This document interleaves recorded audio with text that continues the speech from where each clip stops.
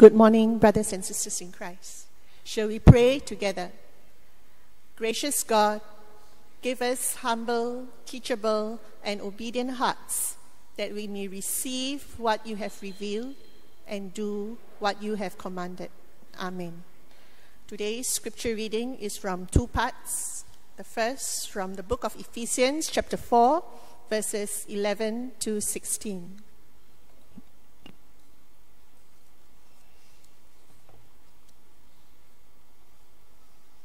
It was he who gave some to be apostles, some to be prophets, some to be evangelists, and some to be pastors and teachers, to prepare God's people for works of service, so that the body of Christ may be built up until we all reach unity in the faith and in the knowledge of the Son of God and become mature, attaining to the whole measure of the fullness of Christ.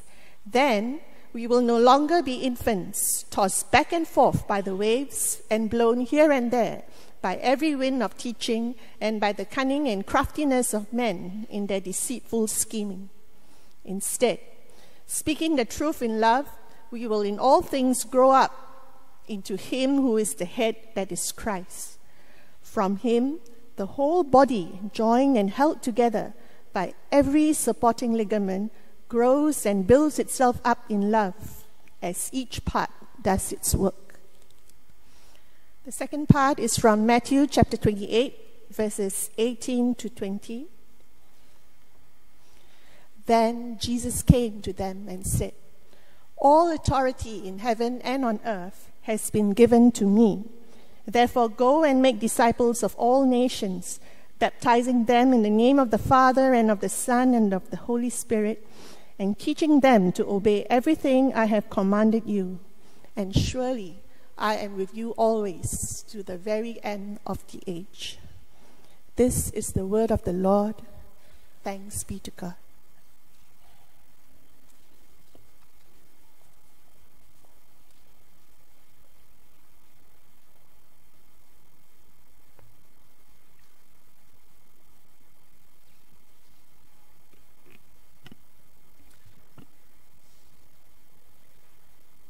In the last 2 weeks, I have mentioned that the direction that we were to take as a church, given that we have a vision to be the most attractive church to God and man, and that direction is to be an attractive church that is a disciple-making church. And we talk about disciple-making. What's the mission? How do we go about becoming a church that is a disciple-making church that will be attractive to God and to man? And that is the mission underlined by the mission statement that everyone is a disciple, but not just a disciple, but a disciple maker. And we have I've shared in the first two series of this sermon, which is the first thing that we ought to do in the roadmap to disciple making is engage. We need to go and engage those who are outside the wall of the church, the unchurched people, and also the next generation, the young people. These are the people that should be in our first and foremost concern. Secondly, we are called to evangelize, to bring the good news to people. And today, we come to the third part of our roadmap, the third E, that is equipping, that is to help everyone to be mature in Christ. I invite all of us to pray together before I begin. Father, we thank you, O God, for your work in Jesus Christ. We thank you, O God, because of what Jesus Christ has done for us, that, Lord, we become your children.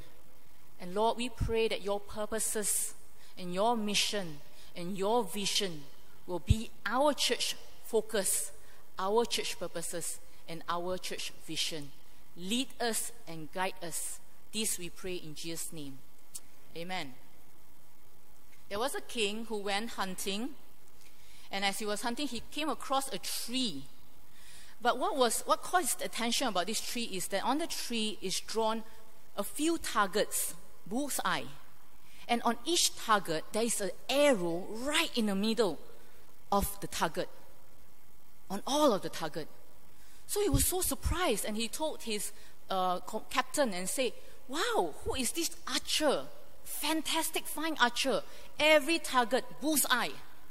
Wow, if I find this person, I'll make sure that this person be part of my army.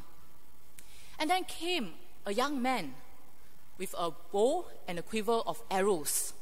And the young man overheard the king said that whoever is this person who shoot this arrow against the target, that person will be part of his army, his royal army. And so this young man said, I am the one who shot the arrow. And the king was saying, really, it was you? You are the one who shot? You sure you're not the one who took the arrow and stuck it in the middle of the targets? The young man said, no, I shot it from 100 paces away, 100 steps away. And the king said, wow, that is so excellent. I want you will be part of my team, my soldier. And the young man gladly rejoiced that he's been chosen to be part of the army.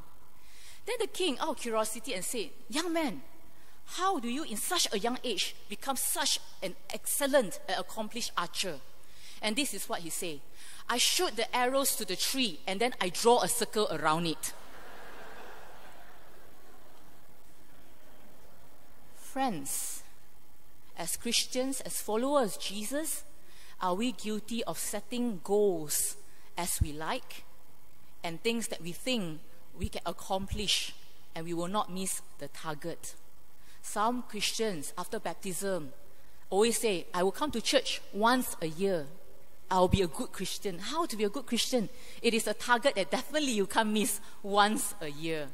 You know, as a church, do we set goals and purposes and missions because we like it? Is to our convenience?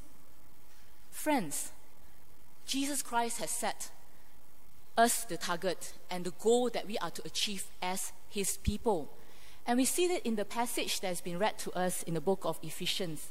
Allow me to read to you from verse 11 to 13. And this is what it says. So Christ Himself gave the apostles, the prophets, the evangelists, the pastors, and the teachers to equip His people for the works of service, so that the body of Christ may be built up until we all reach unity in faith and in knowledge of the Son of God, and become mature, attaining to the full measure of the fullness of Christ.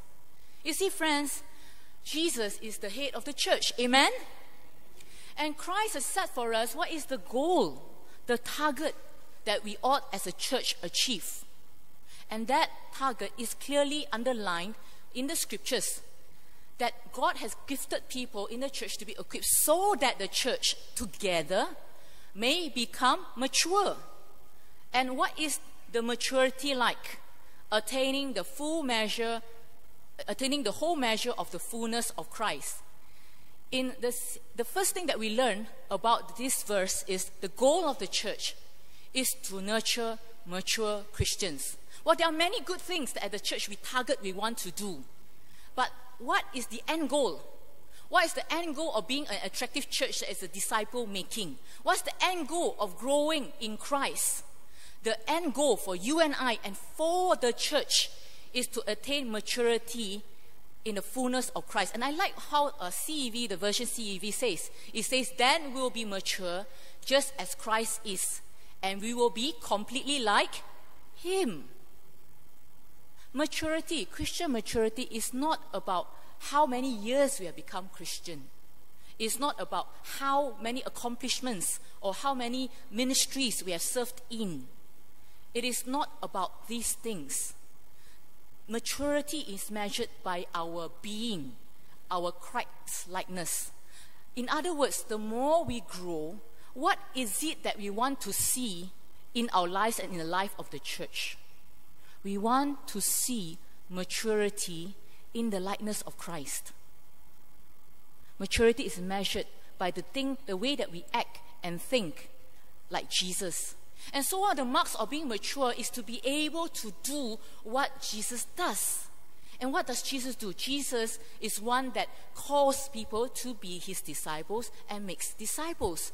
And of course, we know Jesus not only calls people to follow Him, He helps them to grow in His likeness as well. I will send you out and make you fishers of men. He is a fisher of men, and so will people be like him. And therefore, friends, I like what Dawson Trotman, he is the founder of Navigators. I think a lot of you know about Navigators ministry. Yeah? Dawson Trotman is the founder of Navigators, and he says this: a person is mature physiologically when he or she can reproduce physically. So too a person is mature spiritually when he or she can reproduce spiritually. Now, in the first two part of our roadmap, we talk about engage, right? And we talk about evangelize, right? Okay, we want to go out and reach out. We want to bring others to Jesus. But friends, it doesn't stop there. When we say we do what Jesus does is, we reach out to others to bring them in so that they may grow into maturity and be able to do the same. When you engage somebody and bring them to Christ, that person has to be nurtured so that they too can reproduce spiritually. So our job is not done, right? It's not done that when we go out, engage, share the gospel, it doesn't stop there. Our job is to bring others, as Dawson Trotman says, evangelism is to disciple people. We evangelize to bring people so that we may disciple them. I don't know whether you can see the picture clearly. You'll see that there is two strong arms that we need to have, not just one. You know, I am a right-hander, but the thing is, many things I do, I need both my hands. If I were to drive the car properly, I have to drive both my hands. I want to wash dishes, I wash both my hands. And if I want to untie a dog or tie a dog, I have to use both my hands. I can't just use one just because I'm very comfortable with that hand. Likewise, for some of us, we are good in reading the Bible, learning about the faith, talking and debating about theological matters, but we need to also flex that arm of reaching out to others, to engage and to evangelize. Well, some are so natural in telling others about Jesus, but then we must not forget that there's the other arm. You don't just approach and bring the person to God. We need to then grow the person. These are the two hands that we need to go hand in hand. We need to flex both arms. That outreach and nurturing is two things that we need to do at the same time. So when we talk about the goal of the church is to nurture mature Christians, not just converts, but mature Christ-like disciples. So it is not complete to just bring somebody to faith. And that's why we have courses like the F201 course for new believers. We have rejoiced that, people have come to faith and finally willing to openly confess they are followers of Jesus. But we just not want only converts, my friends. The work of God is not done. We need to nurture people to mature, to grow. John Wesley once says this. He said, bringing someone to Christ without proper context for nurture is like giving birth to children for the devil. You bring them in to the faith, but you don't tell them how to grow and become more like Jesus. And therefore, it tells us the emphasis that we need to continually to grow people. That's why in our church, we have this equip ministry that has been already shared in the pamphlet. And we look at the different areas where we are to grow people. And I know last week when we talked about evangelism, a lot of people are saying, okay, Pastor, we are going to go, but how? How do we go about it? I'm so scared. I don't know how to say, what to say. I've got so many fears. Now, if you look at your semester 2, which starts in July, you will see a course, EM 101, all right, under the evangelism and mission component. And that class, EM 101, is a class that is tailor-made to help us to look at the area of reaching out to others with the gospel of Jesus, evangelism. And so, friends, this is where we want to equip people, to help people to be ready to be able to do what God has called us to do. But equip is not just that. The first thing, very important about equipping is that everyone, because we're talking about everyone is a disciple and is a disciple maker. To grow, everyone should belong to a disciple group. Because the Christian faith is not just a personal individual faith. That is what the world has taught us, that faith is a personal matter. But it's not. Through the scriptures, faith is a communal matter. It is, we are growing together as a body, as a people, as a house of God. Therefore, whether young or old, we need to be part of a disciple group. In our church, it's not just the adults are disciples, my friends. Children are disciples of Jesus. And therefore, in the Sunday school, we already have small groups. And in fact, this year, we are beginning more intentionally to introduce journaling across ages. Our young people, we are also looking at that we are training our young people to lead in a disciple group, in their own group. So whether young or old, faith is to be done together in the context of a group. And therefore, I encourage, today in our statistics, we show that we have about 60% of regular worshippers who are in a DG, in a small group. Oh, 60 over, that's great. But what does it tell us? There's another 40% that is not in a disciple group. Friends, it's not about numbers. Don't get me wrong. You're not here to chase statistics. Jesus is not going to have a scorecard. Because the goal of the church is about being, right? Nurture, mature, Christ-like being. And therefore, we implore you, to encourage you, if you're not part of a DG, be one. Be part of one. That is the first thing. Everyone, young to old, should belong. And the word is belong. Belong means that you are part of a committed group who wants to do faith and do life together. That is what it means to belong. Of course, we talk about the equipped classes. And one of the things that we can begin doing is to attend these classes, not so that, again, it's not about academic. Oh, I attend this course. Now I should be 5 points more mature. No, these are the courses to help us to learn and to study the Word of God better. Secondly, when we talk about nurturing mature Christians, the goal is to nurture Christians maturely in a DG. The next thing is that mature Christian must learn to feed on solid food. Allow me to read to you from the book of Hebrews, chapter 5, verses 11 to 14. We have much to say about this, but it is hard to make it clear to you because you no longer try to understand. In fact, though by this time you ought to be teachers, you need someone to teach you the elementary truth of God's word all over again. You need milk, not solid food. Anyone who lives on milk, being still an infant, it is not acquainted with the teaching about righteousness. But solid food is for the mature, who by constant use have trained themselves to distinguish good from evil. The author of Hebrews is saying this about the Christians. He is saying that you have stopped trying to understand. You are dull in your hearing, in your understanding. You have become sluggish in your desire to grow and to learn. And therefore what happens is, by now, he said, actually by now you ought to be teaching others about the faith already. But yet, because of your sluggish learning desire, you have to be taught again the elementary things. You should be taking solid food, but instead you are just happily going on milk diet. Now this is the issue that the author of Hebrews had with the Christians. Friends, many of us have been Christian, but friends, we must grow out of the years of infancy. Yes, when we first became Christian, many things we don't know. But after some time, we must begin to grow in our understanding of the Word of God.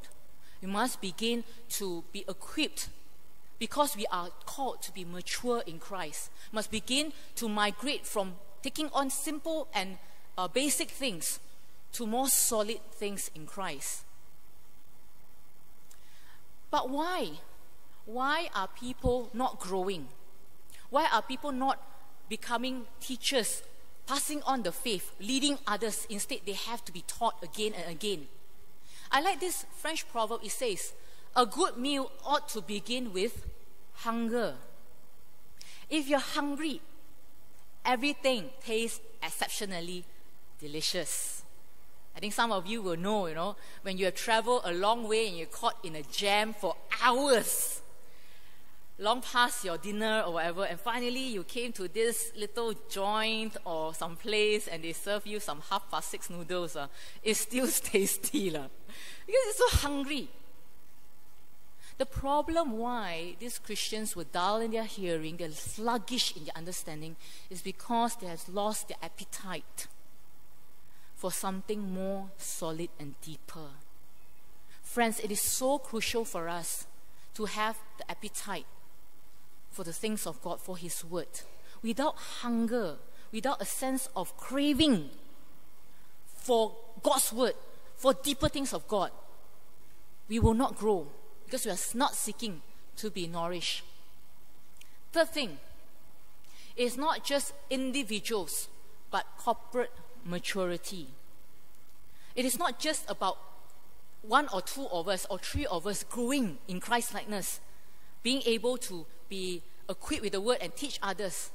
But the Scripture teaches us it is the entire church.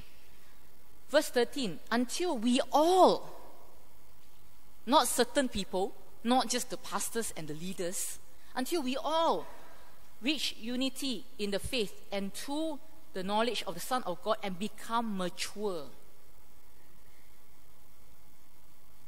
I think Pastor Danny in the prayer has prayed that we are a 100-over-year-old church, right?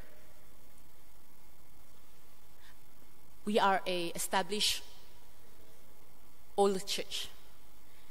But are we spiritually mature church? So something that challenges us to think. A church that is filled with infant Christians or immaturity is in display is when the church is constantly bickering, constantly complaining and in divides, constantly thinking only of their own interests and what the church can do to serve them. These are signs of immaturity in Christ. But are we, as a church that God has planted over the years, have through the different areas of season of the life of the church, have grown to be a spiritually mature church? We ought, hopefully not what the Hebrews authors say. We ought to be people at this stage of the life of the church, to be teachers of the Word, to impart to the next generation, and not to be the ones that still grappling on basic, and need to be told you need to read your Bible, you need to pray. Friends, we are a church that needs to be not just an old established church. We need to be a church that is mature. And the church life as a community of faith must exhibit the maturity of Christ. That brings us to the second point. How do we then, together as a church, grow mature? We know certain people are very mature in our church, but we are talking about everyone in the church. And that the point number 2 is this: we are to grow together by ministering to one another. The key to grow is to minister to one another. And we read that in verse 16. From Him the whole body, joined and held together by every supporting ligament, grow and build itself up in love, as each part does its work. Grows and builds itself up in love, as each part does its work. The church needs to do some bodybuilding if we were to be a healthy, mature church. Bodybuilding in what sense? It's not to build a gym next to the church office. Though I think Pastor and Danny and I do need a bit of exercise sometimes. But that everyone has the task to build up the body. Everyone has a task. Listen to the word of the Scripture. That all part of the ligament builds itself up in love, as each part does its work. The church is you and I. You and I are every bit and parts of the church. All of us, young, old, men, women, very educated to simple education, rich, poor, established in society, or just an ordinary person, each of us are part of the body of Christ, and each of us have a task. Turn to the person next to you and say, you have a task for the church.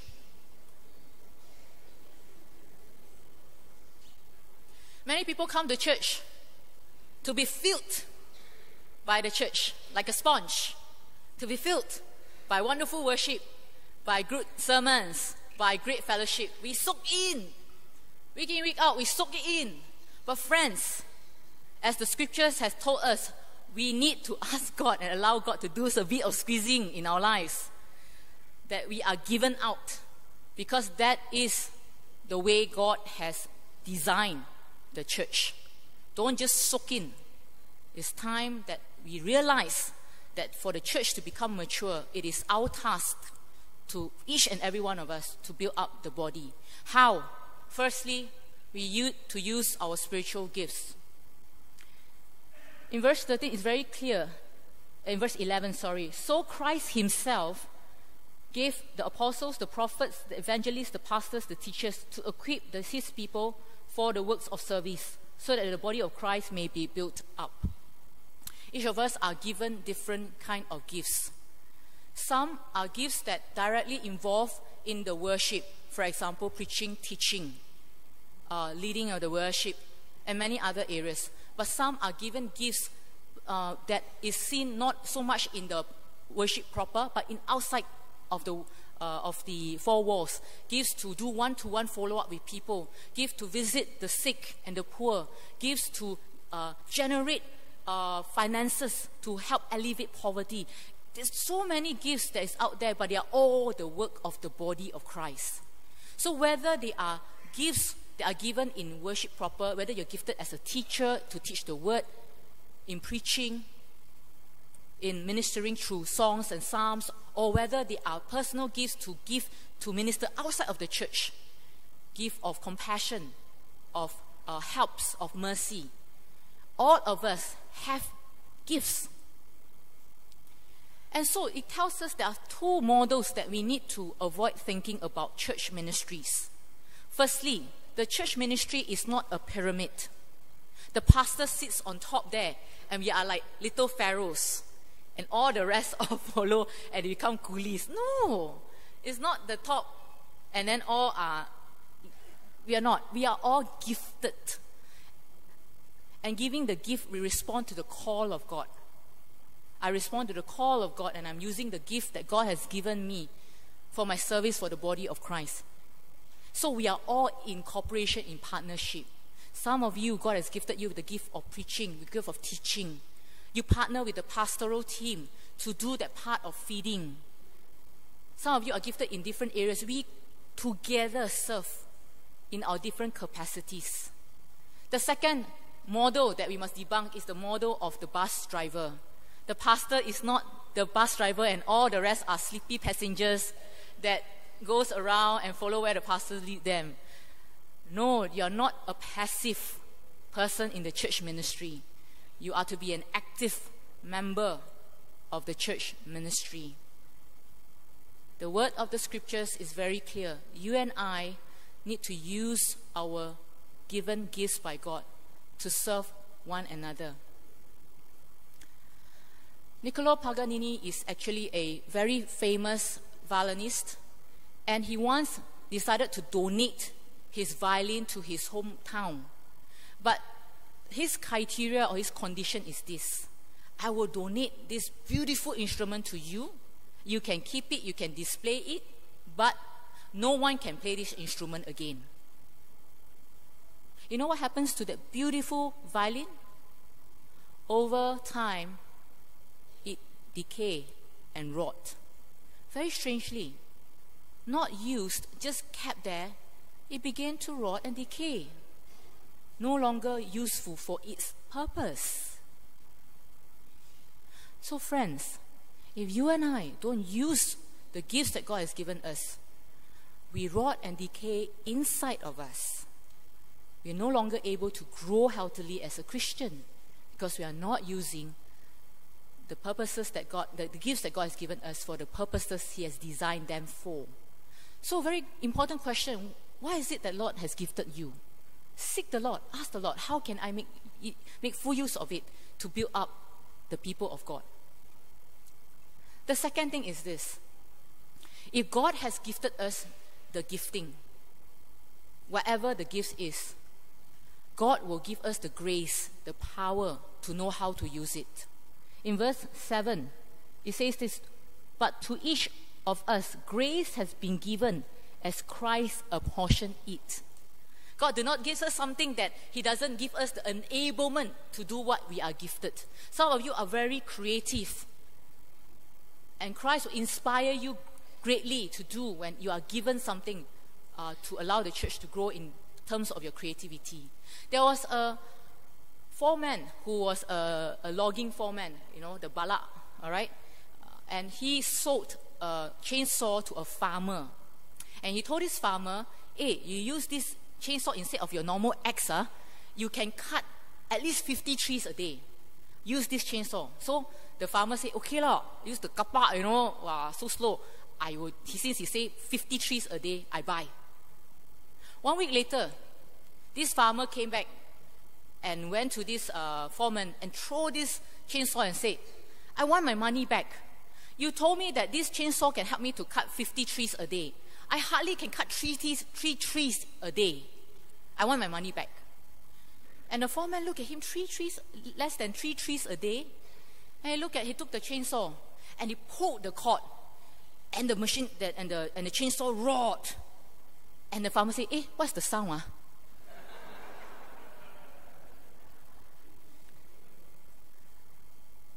As Christians, why we are not experiencing the growth and also the empowerment of God? We are not tapping. If God has called us to do certain things, we need to ask for the grace that's already Christ prepared beforehand for us, a portion to you. As a pastor, there are many things that I need to do, many things that is not my natural giftings, many things that is not my natural enablement, my natural inclination. But God, because He has called, has given me the grace enough for me to do what I'm being called in the area of pastoral ministry.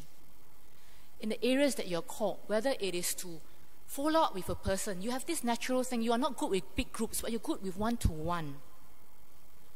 Ask the Spirit of God for discernment, for wisdom. Because when you talk to a person one-to-one, ask God for a listening ear, that you may hear the Lord speaking to you as you hear the person. Some of you are very good in serving, very quick in doing things, helping out. Ask the Lord for eyes to identify needs around you, because you naturally respond to it. So there's so many areas. What God has gifted you, God has already apportioned grace for you to use them. It's whether we allow God to help us to pull that cord, to allow the engine of Christ to be at work in us. The second thing about ministering to one another, that we may build each other up, is that every believer is to minister for mutual growth. For mutual growth. Friends, many times we tend to think that the pastor is responsible for your growth. To a certain extent, it is true. But the scripture is very clear that you and I are in a part of the body of Christ. And the scripture also teaches us that you and I have a job to do. We are responsible for one another. Build itself up as each part does its work. We are actually responsible to one another for each other's growth. I'm tempted to ask you to turn and say, I'm responsible for your Christian growth, but I think it won't work. So I won't ask you to turn. Friends,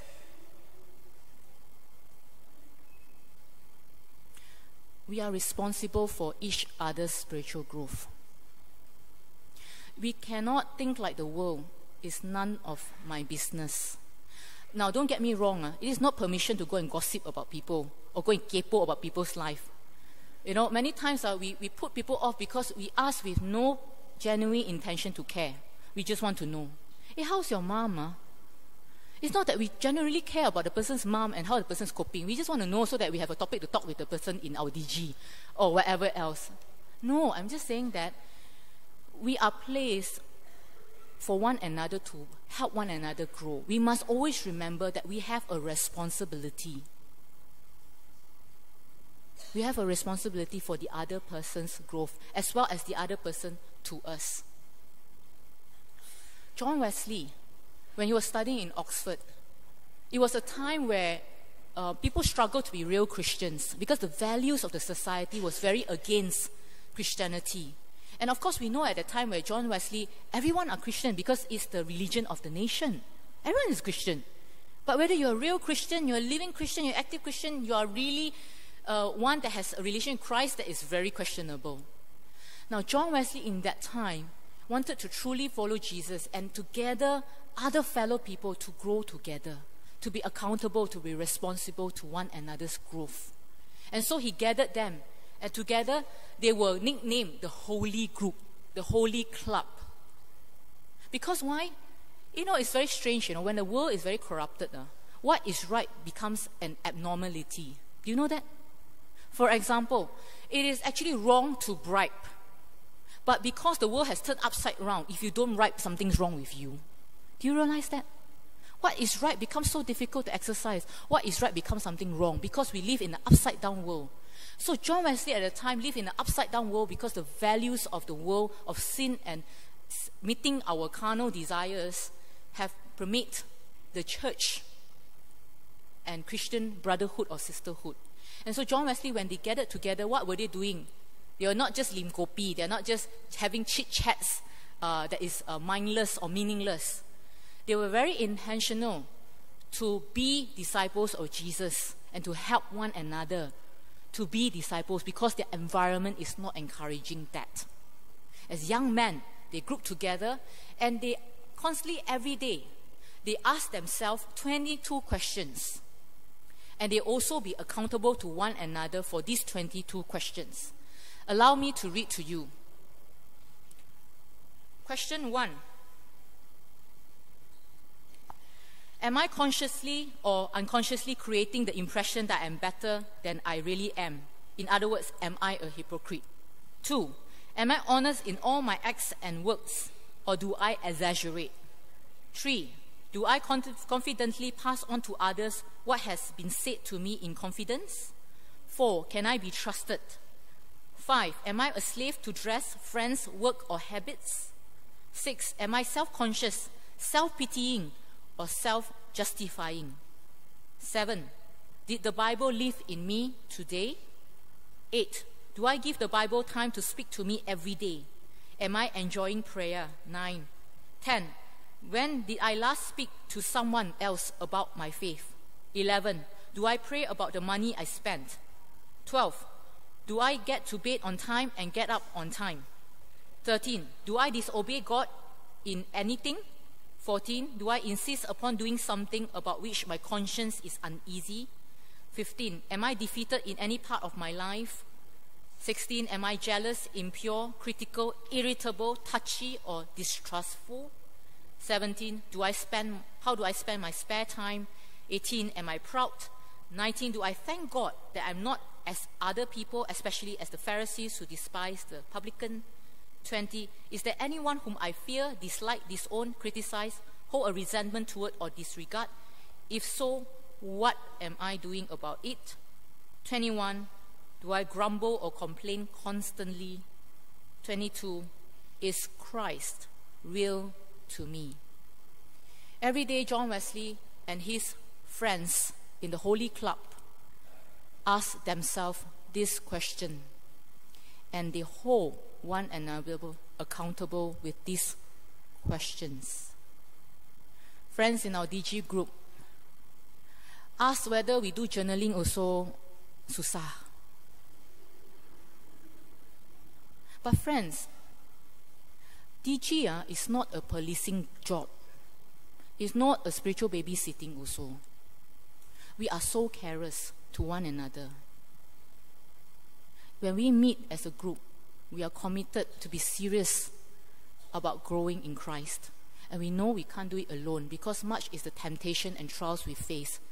And that's, God knows us very well. That's why He knows and He structured that we be a body.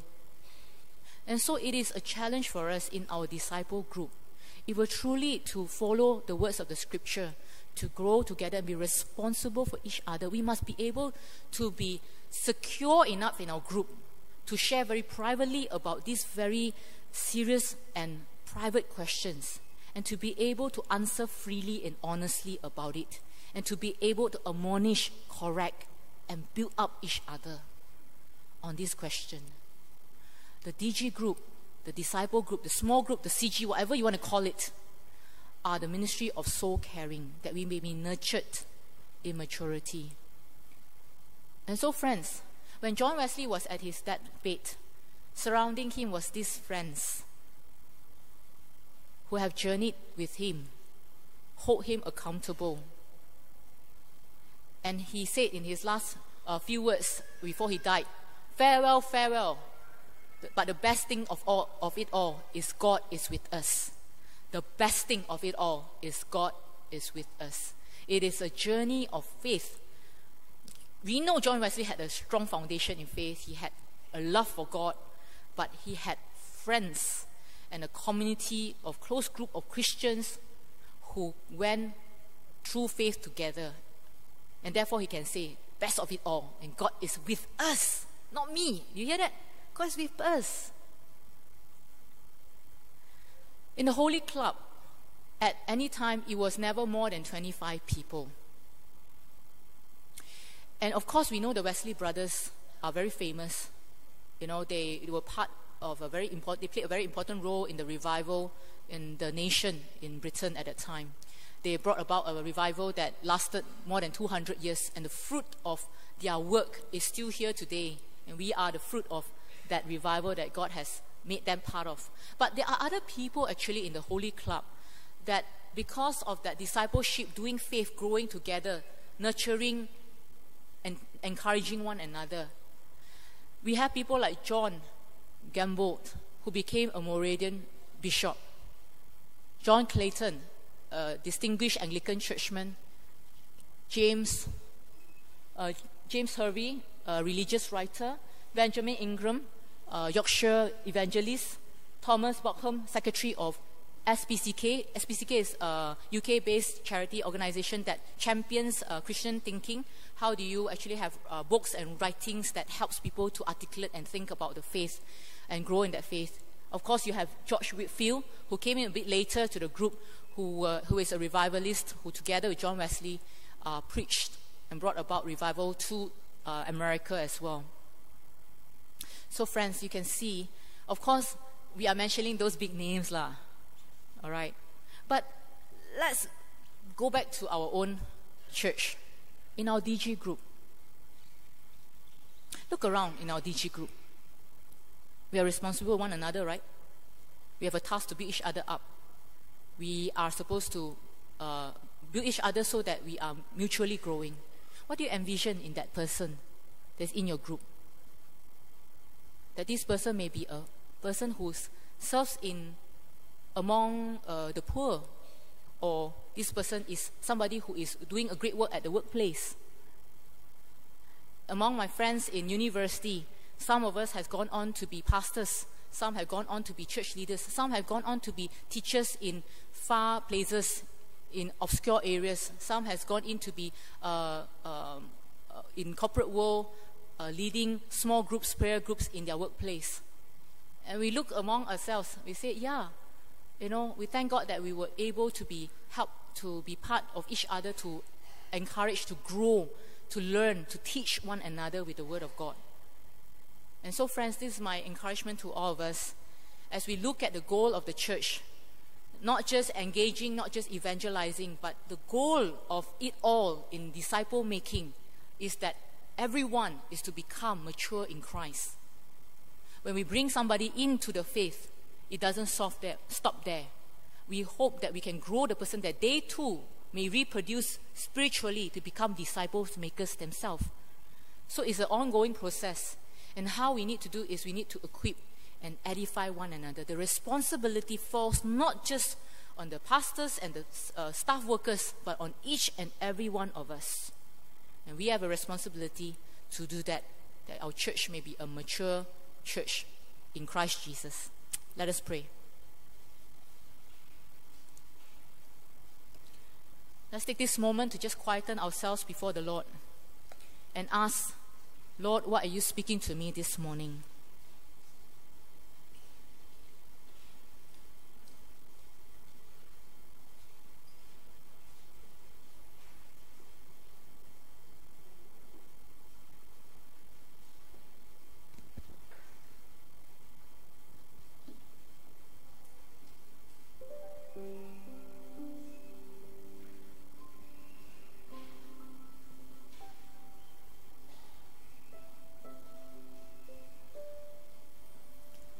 Father, we want to thank you, O God, for your body, the church. We want to thank you, O Lord, for your grace that you have given each and every one of us. Lord, we hear you, that each of us have a part that we need to play, that all may become mature in Jesus Christ. And so, Lord, as we end this 3-part of the sermon series, as we look at the 3 roadmaps to disciple making, Lord, we know you're not concerned about just putting out a tagline. You're concerned about us living in accordance to your will. So Lord, we pray, will you grant us the deep grace to grow in you. Lord, for some of us, oh God, maybe we have lost the appetite to grow. Perhaps the words of the author of Hebrews should ring in our ears. Have we become slow to understand? Have we become sluggish in wanting to learn, wanting to grow deeper, to wanting to chew solid food instead of just easily taking in spiritual milk? Lord, we pray for a deeper craving, a deeper appetite, a hunger for your word, a hunger to grow. And we pray, oh Father, oh Lord, for a deeper love for others, because you have put us together in this body. Help us to love by willing to build up another person. Take up the responsibility to grow each other. So we thank you. We pray that Spirit of the living God, will you come and unpack these beautiful truths of your scripture in our lives and speak to us even when we leave this place of what we ought to do. This we pray in Jesus' name. Amen.